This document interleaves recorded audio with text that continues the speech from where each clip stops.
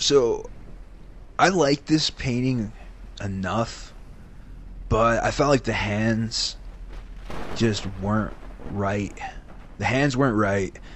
The overall frame of the figure wasn't, I don't know, I guess not thick enough. And if anything, if I was gonna do this again, I maybe would have hinted that this thing was wearing a veil. I didn't do that though. I really like the double horn thing on top.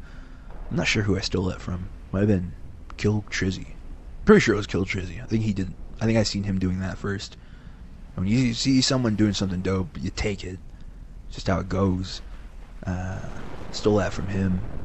Still a lot of shit from Kim Jacobson art. That guy's pretty fucking sick. I had a lot of Francis Bacon in his artwork, but he does his own thing, and you know, it just looks cool. Simple, but well, not really simple. But the figures, a lot of the figures are kind of simple. That's not a bad thing. You know, he has a lot of other cool shit too. Like he did a Suspiria one. You know, that new pic of all the Suspiria dancers. But then he throws his thing onto it. It looks dope.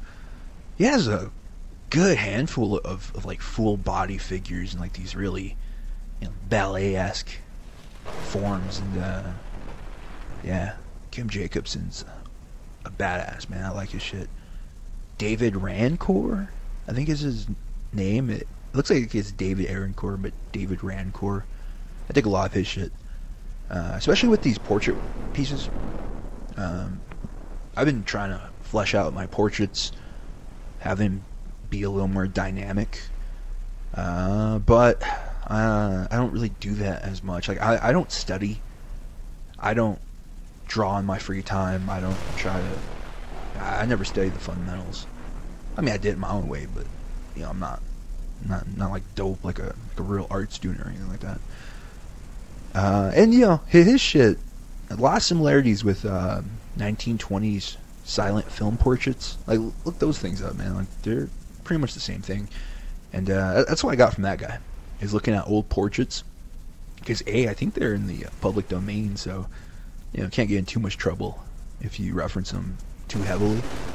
And those old glamour shots, man, they just have so much life in their poses. I try to emulate that when I can, but sometimes, you know, we just go with a straightforward portrait, which this one ends up being.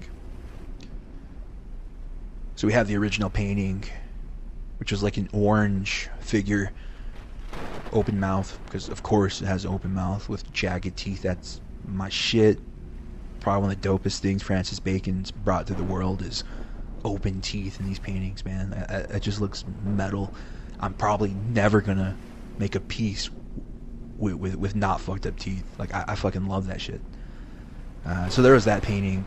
There was the one I did yesterday that started out orange and it went to red. Tried to do some shit with that, but it didn't really work. Then we got the next green piece out of that, and now we're doing this third green piece. Sorry about that choppy edit right there. I don't know what the fuck happened, but there was a little bit of in between.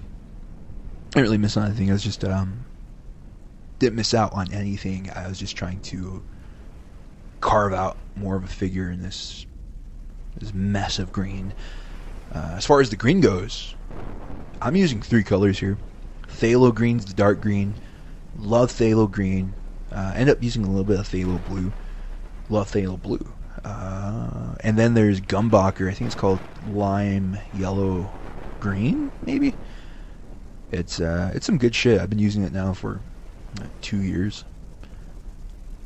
Monochrome. I went back to going. God damn it! I went back to using monochrome palettes for my stuff. I do like. You know, I'm mixing up here and there, but I really like the green stuff. Really like the green stuff. Yeah, if you dig it, keep doing it. And yeah, I'm pumping shit out constantly. So I'm doing, I think, 3 different palettes right now, just to keep myself interested. But the green stuff, man, yeah, it's like it just comes out looking great. Big fan of this green stuff. So it's really just 2 colors. mostly. I use a little bit of acrylic gesso just to make some highlights. As far as brushes go, most of my brushes are from the dollar store. Like there's a craft section there, and they have these long ass brushes. I've bought a brush pack. They have 3 different brush packs, 2 of which are garbage. The bristles themselves are too long, and when they're too long, they're not firm enough to really control. But these, like the one I'm using right here, this big ass wooden one, I got a pack of those, and they're hands down the best shit you can get for about $5, which is pretty great. Not that I'm ever buying expensive brushes ever. I've only done that maybe, not a lot. I'm not really too into shelling out for brushes. So this figure, I wanted to do something more dynamic, something more interesting visually, but that didn't end up happening, and that's fine. Like it's mostly a therapeutic thing, but what it ends up becoming is a feminine figure, which wasn't the well, none of this stuff's planned, but it's not the way I thought it would go. It's just you try to make this stuff work, and you don't really know what's going to work. So we've pretty much reached the saturation point for color. That lime green's not really going to get any more greener. Like that's the brightest it's going to be. Even though it's white right now, we're going to go over that with lime green, and it's not going to get any brighter. So you have to carve some shit out.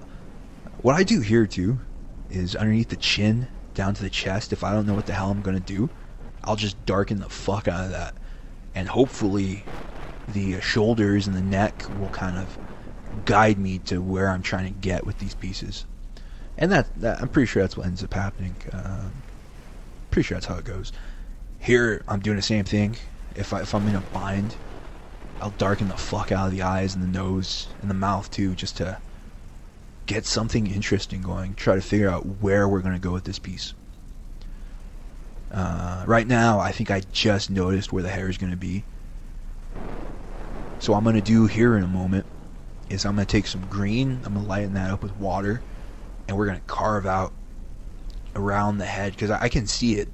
In my head, I'm thinking we outline the hair, where the hair is going to be with white. It could have worked. I'm pretty sure that could have worked. I was also thinking about doing like a more traditional halo, like something out of a Renaissance painting. One of those more, flat, I guess you'd say, halos. But I didn't really feel like trying to do anything with too much precision. So, where's it coming? Not yet. We're still greening up this shit. But yeah, right now this face is too thin. The head's too thin. As it stands right now, not a good composition. And you never really, when these things are good. And right now this thing isn't good. That neck right there, that's too thick on both sides. It could work if it was more of a male figure, but this isn't a male figure yet. If it was a male figure, I think that kind of stockier build would work, but right now it just doesn't. It's not what it's going to be, which is fun.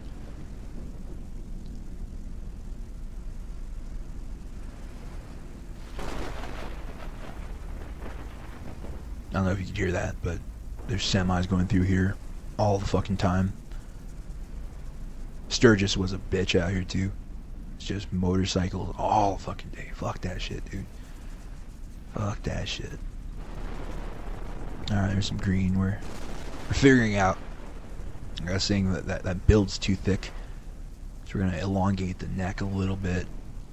Kind of thin out the shoulders. I'm still trying to get a way to incorporate the arms, but that doesn't happen. And then here's the hair. And once the hair came, that was kind of like the big aha moment. It's like, oh, now we know what we're going to be doing with this. And here's me trying to balance it out without having to go too dark with the hair. So we'll, it's a push and a pull.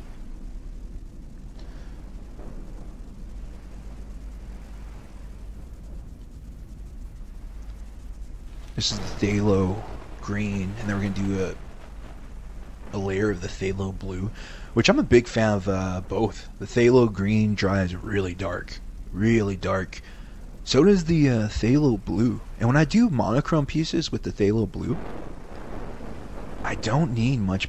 I don't need anything other than the phthalo blue and some acrylic gesso. Like, phthalo blue is just endlessly versatile. And that's this piece, man. Came out looking dope. Came out looking fine. That's a Sakura jelly pen. Gel pen. Jelly pen? Gel pen. Sakura gel pen. I get those out at Hobby Lobby. So that's this piece. You don't see it, but I end up doing I do highlights in the hair. But other than that, yeah, that's this piece. Came out looking pretty dope. You know, I paint something every day, so there's a good chance.